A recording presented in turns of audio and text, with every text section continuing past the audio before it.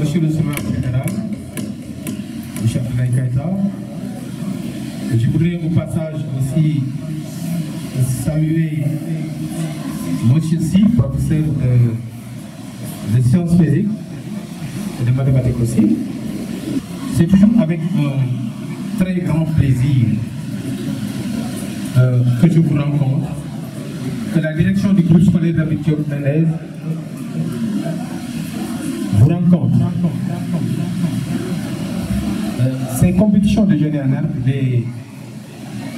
M. Gaël l'a déjà dit, M. Bass et vos grandes sœurs qui sont en classe de seconde l'ont déjà dit, c'est un événement majeur ici à Diop.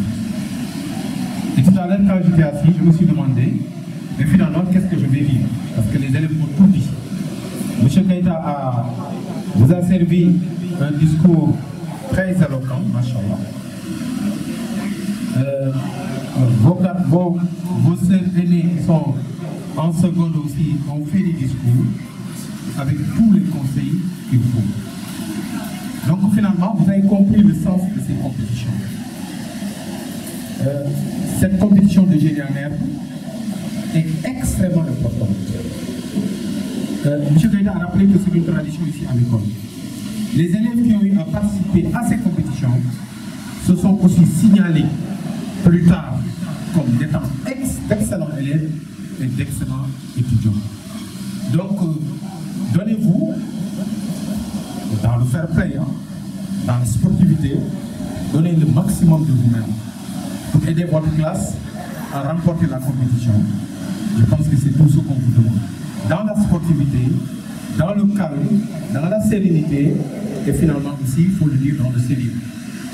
Voilà tout ce que j'avais à dire. Nous, en tout cas, de la direction, nous ne mélangerons aucun effort, je dis bien aucun effort. Déjà, nous l'avons fait. Vous voyez que cette salle-là qui est mise à votre disposition vous permet de vous exprimer très librement, voilà, avec toutes les commodités. Vous devez vous exprimer très librement. C'est ça le sens. Encadré par vos camarades de second, tout en sachant que d'ici l'année prochaine ou l'année d'après, ce sera vous qui devez vous présenter ici pour encadrer aussi vos jeunes frères et vos jeunes sœurs. Donc voilà l'esprit. Vive le groupe scolaire de Diop Mendès. Voilà, je pense que les compétitions peuvent démarrer officiellement aujourd'hui. En tout cas, nous venons de lancer officiellement ces compétitions de jeunes en herbe, espérant que nous allons aller vers la grande finale. Aujourd'hui, avec une finale merveilleuse, comme toutes les années, mais cette année, elle doit être encore beaucoup plus grandiose que les années précédentes. Alors, les élèves de ce monde qui doivent organiser, vous avez promis de faire mieux que les années précédentes. On attend, on attend. Voilà, donc, merci M. Bass, merci M. Keïta. Voilà, je suis très heureux de avancer avec vous. Dans la remise du questionnaire, nous appelons M. Lo pour remettre le questionnaire aux élèves de 6e. M. Lo. Donc, dans le questionnaire, il y a aussi les feuilles de match. Donc, pour vous entraîner. Bonne chance.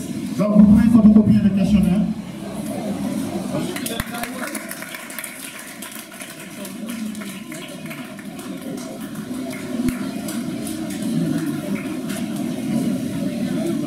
Ok, c'est bon.